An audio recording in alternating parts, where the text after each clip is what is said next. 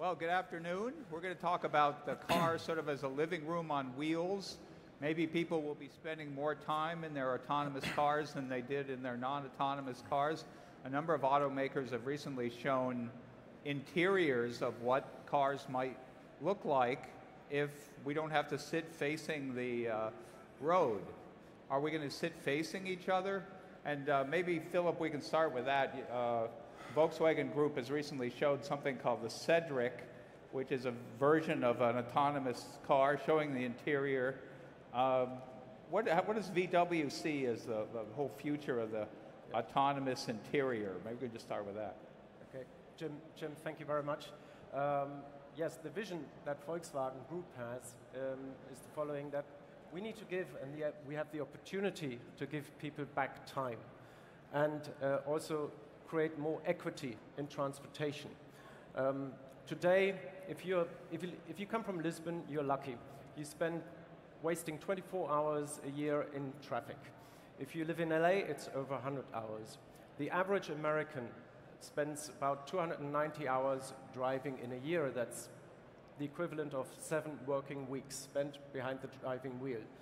So if you can create a space in a vehicle that allows you to work, to learn, maybe even get medical treatment in your car, and provide access also to minorities, handicapped, blind, etc. This is something that we can offer in autonomous vehicles, and Volkswagen Group has created a model, a version of a car, self-driving car called Cedric, which achieves exactly that and provides those facilities and features. Of course, it raises the possibility of a lot more people being empowered to drive, therefore more cars on the road, which is not necessarily the ideal solution. Shaq, let me turn to you. You're pioneering a sort of digital chassis that'll essentially be what people will use when they're in this mode of not driving themselves. It'll be almost more like a train. And you've also addressed what I think is one of the biggest bugaboos when we talk about this idea of people facing each other in the car, which is that you get car sick when you do that. And your digital chassis, replacing the shock absorbers, has the potential to do that. I saw it in Boston about a week ago, and I was blown away at the possibility of it. So just tell me a little bit about what your ClearMotion technology does. Yeah, sure. So just by way of introduction, I'm the CEO of ClearMotion.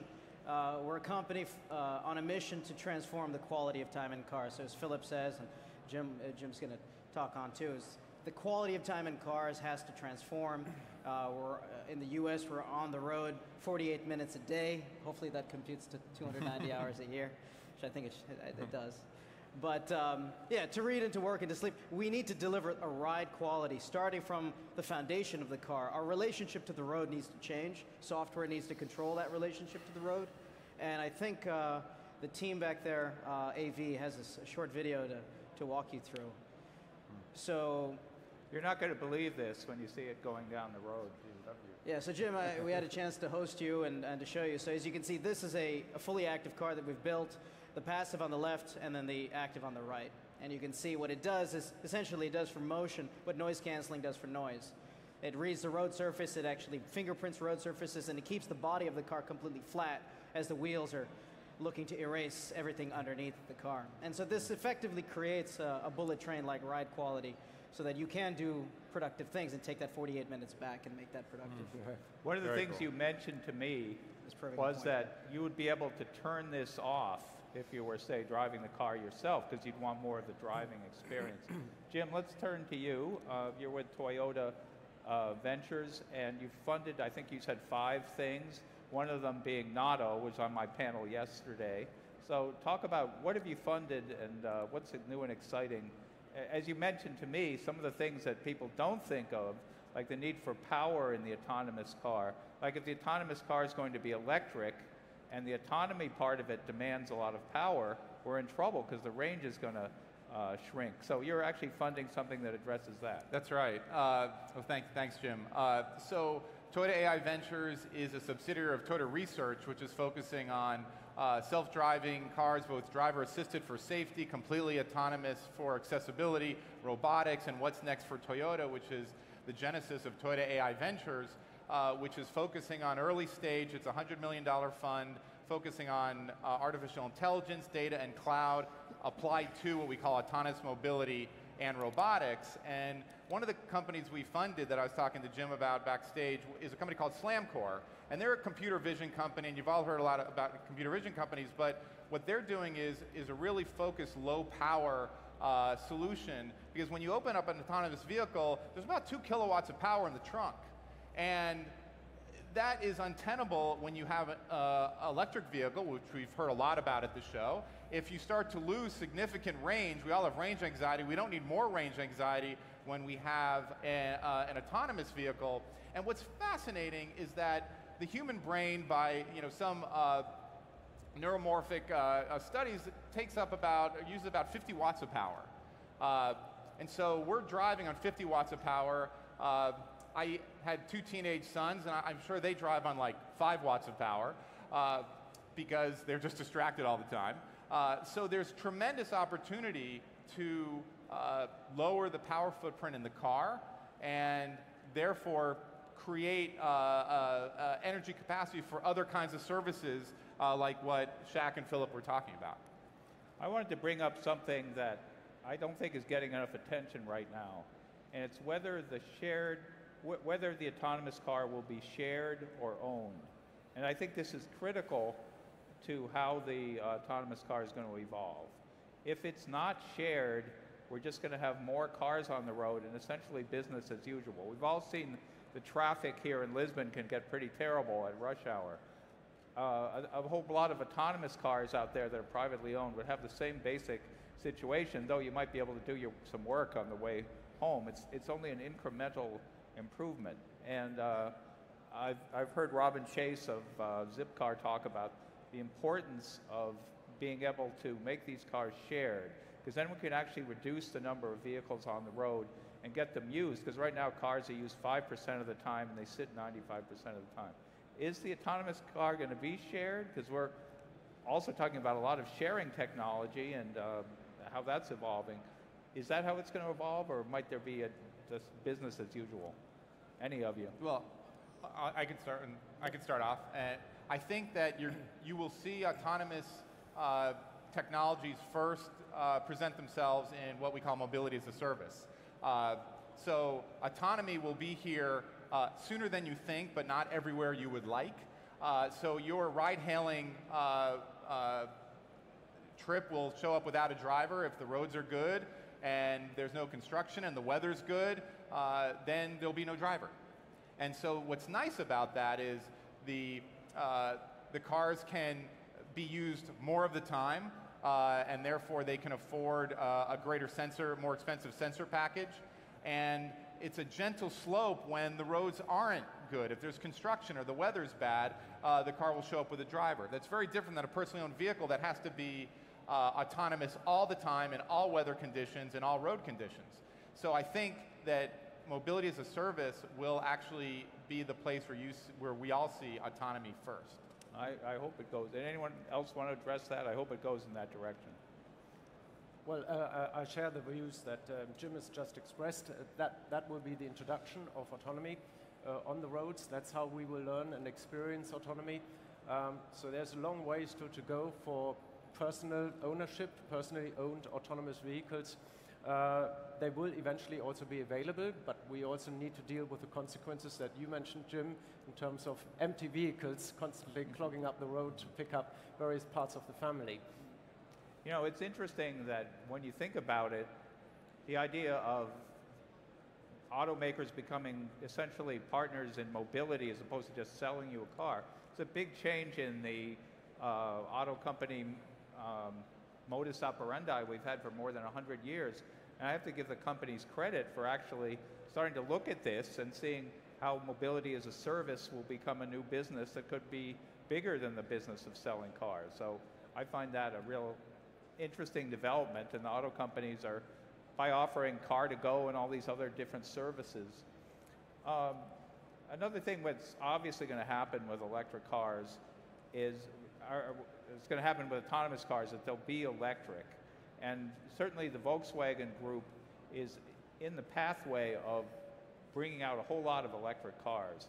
The Mission E from Porsche is about to be debuted, and it's a competitor to the Tesla Model S.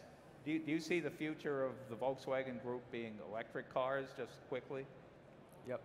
Electrification is a very important element in the future of mobility, because especially in shared mobility, because electric vehicles need less maintenance, they have better uptime, and they're essentially therefore cheaper to operate. It's all about, and we had this on your panel, I think, Jim, you talked about it before, that that's all about total cost of ownership and keeping the costs down, and electric vehicles provide that opportunity. So electrification is a very important and essential element in the future of mobility, and especially for autonomous vehicles. Shaq, I wanted to ask you, you've partnered with Bridgestone, the big tire giant that also includes Firestone, and they're also an investor of yours, and they're going to presumably be marketing your technology. I think you told me in a couple years we're going to see this in cars. Yeah, that's right. So very exciting announcement. I mean, the product is going into a production car now and will be sold in a couple of years to consumers. Okay. And Jim, I wanted to ask you, Toyota's approach has been an interesting one in the sense that you're not so much concentrating on self-driving cars as using technology to make cars safer. That's been sort of the emphasis of Toyota's research arm. And I think that has had benefits for the road cars that Toyota's put out. But what's the long-term vision there? Does it ultimately result in autonomous vehicles, or where does it going? Well, I think that at Toyota Research Institute we're doing what we call Guardian, which is making cars safer, and Chauffeur, which is completely driverless L4, level 4, SAE level 4. And so we're building a set of technologies that support both of those. At Toyota, we believe that cars are fun, and driving is fun. And so, but yet cars are also utility that gets you to school and gets you to work. So there's no other appliance in our life that we are so connected to. The automobile has its own room in your home, the garage. And so there's incredible passion for this vehicle that seems to extend your agency in the world and empowers you in a very emotional way. And we don't think that's going away anytime soon, but the utility will continue to get more efficient and more autonomous, and we will let the market decide in what areas of the world where drivers still want to drive, and we want to make them that experience as safe as possible. There will be other areas in the world where mobility as a service will dominate. We of course will make those experiences safe as possible, but we think these underlying technologies are really quite common between both. When you think about an artificially intelligent driver, there's not a whole lot of difference between a naturally intelligent driver. They support each other. And so we take a much more holistic view and a technologically general view of how artificial intelligent technologies will move into automotive. Let's get back to this concept of the living room on wheels, which I find fascinating, because essentially tomorrow's car is a blank slate. We've essentially been tied to this image of, the steering wheel, the dashboard, the instruments, the seats facing forward. Now all that is sort of thrown into the hopper, and we can do whatever we want. The windows don't even have to be clear anymore. We can turn them into screens. Mm-hmm. So just looking at that, looking at how the car might change inside, how the interior might change, what are some ideas you think we're going to see on cars in the near future? Shaq, why don't you take that? So I wanted to double click on Jim's point, right? Cars, the foundation of the luxury car business is driving pleasure. It's the thrill of driving. And so this world in which the steering wheel is going to remain in the car, okay, and the car will increasingly become hands-free when you want it to be. The driver now becomes the passenger. And then the passenger sitting in the driver's seat hits a button and then is the driver again. And so when you think about driving, cars that are designed as a driving machine and then cars that are designed as a riding machine, right? They're cars that are designed to be chauffeured, right? Which for all intents and purposes are autonomous, and that you're sitting in the back and you're not engaged with the road. So part of the thesis of ClearMotion is about, okay, how do you take the cockpit, which is a driving machine, and the cabin, which is the autonomous vehicle, how do you bring both of these worlds into one? Because the steering wheel isn't going to go away anytime soon, okay, it'll still be out there. And so this creates a dilemma for the OEM in which, okay, are we selling to a driver or are we selling to the passenger? Because now the driver becomes the passenger. And so how could we create at ClearMotion the dynamics in which you get the thrill of driving and then you flip a button and then you're in a bullet train. And so that's what proactive ride technology can do. Yeah, Jim, you want to? Well, and the beauty of this is that no one knows the right answer, right? What Shaq is doing is he's doing an incredible amount of innovation and running a market experiment that when he's successful, it will be wildly transformative to the market. And we want to, every startup is an experiment in the market because we don't know how it's all going to play out. And so what's been amazing about the disruption that has come for automotive is that it's time to run some experiments. And it used to be, the automotive industry moved very slowly and could evolve slowly. Now it's under an intense disruptive fit. And the startups are driving that, and that's one of the reasons why we did Toyota AI Ventures, to connect to this disruption. Because if you look at the big disruptors, Kodak, for example. Kodak invented digital photography in the 70s, and then later Google, Facebook, and Apple went on to create $1 trillion of market cap from Kodak's invention. And Kodak is and also ran. So Toyota, if Toyota is going to dominate the next era, we must connect to that innovation, to companies like Shaq's and others. I was going to ask Philip a question related to that, which is, the big auto companies in many ways have been vertically integrated. They pretty much did it all. There wasn't a lot of, there were suppliers, but a lot of the innovation came from within inside. But now, as Jim points out, there's a lot of innovation happening in startups. So could you talk about VW being engaged for those startups also? Yep.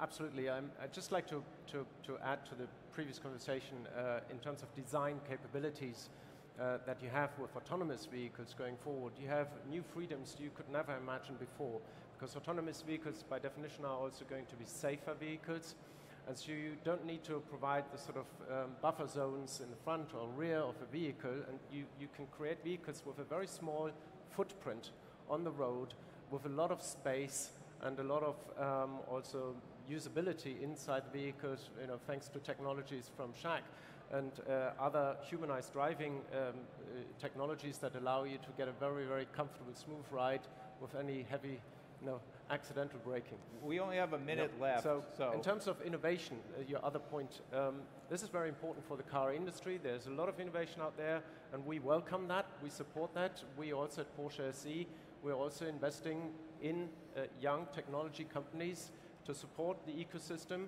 and bring those technologies to life, because we need those in our big car organizations and want to cooperate more closely with such young companies. All right, we have like half a minute. So I want to ask you just quickly, lightning round thing here. What is the date on which will be a level 5 autonomy, cars on the road? Shaq, give me a date. Not a range, just a year. 2020. 2020. Get to work, Jim. Jim, give me a date. Can't come soon enough. Yeah, 2050. 2050. Yeah, I mean, level 5. Level 5. Level 5 means all the time, everywhere. Okay. Right. Every situation. Okay. It's going to be a long time, my friends. Okay, Philip, just give me a date. It's going to be between the two of them. Don't qualify it. Just give me a date. No, it's going to be between the two of them. All right. Thank you, Philip, Jim, and Shaq. That was great. Okay. Thank you. Thank you, Jim.